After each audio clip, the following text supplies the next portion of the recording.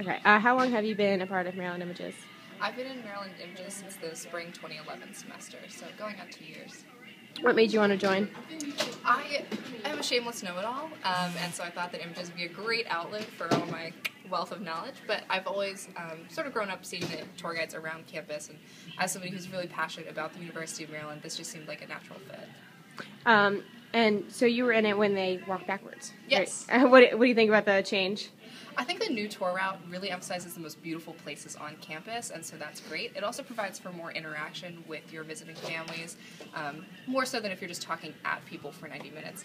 That being said, I easily have 90 minutes worth of information, so I find it hard to rein back and really control my information at stops, but that's something that I'm working on. But I do think the new tour route really fixes a lot of the problems we had with the old route. It emphasizes a nicer area of campus. It keeps the information clean and concise. So it's been a great change overall. I just happen to have my questions written on my phone now. I can't look at them. You have to do Trip for a Day, don't you? Yes. What's that like? Trip for a Day is wonderful. It's a program for prospective students to come and shadow a current university student for the entire day. So they get to come and sit in classes or come with you to club meetings or just hear about what you're involved in. And it's one of our most effective recruitment tools on campus because that way kids who want to be a business major get to come and sit in business classes.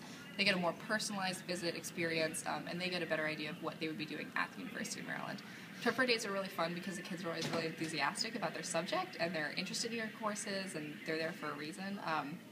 So it's just a really fun way to meet a high school student, to get to know them a lot better.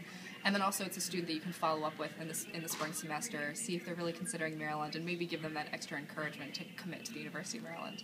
Right. And I think, what do you like best about being at Maryland? I love the diversity of students and the diversity of opportunities at Maryland. For me, that was one of the biggest things that made this university stand out to me. I visited UVA and thought UVA was beautiful until I realized that everybody walked out of a J.Crew magazine and was chilling on campus.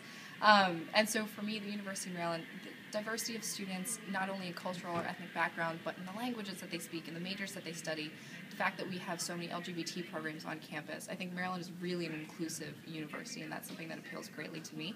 And then on top of that there are so many programs, organizations, clubs, employment opportunities available to students because we are such a large university and because we have all those research efforts and the proximity to DC. There are opportunities that you can get involved in with Maryland that you can't do anywhere else. And just overall, what's it like to be a tour guide? It's so fun.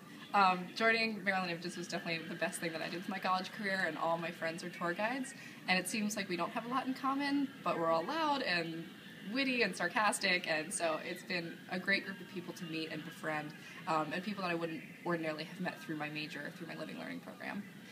Great.